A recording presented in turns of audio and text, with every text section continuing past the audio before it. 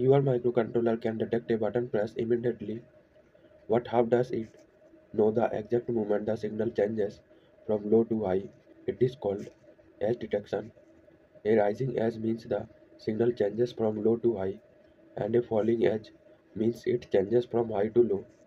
The microcontroller continuously reads the input and remembers its previous state. If the current state is high and the previous was low, it knows a rising edge just happened.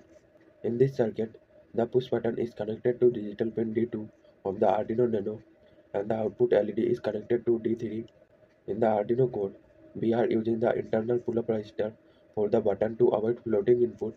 We simply check when the signal changes from low to high and trigger an action right at that moment. You can see the LED blinking for 50 100 milliseconds whenever a rising edge is detected.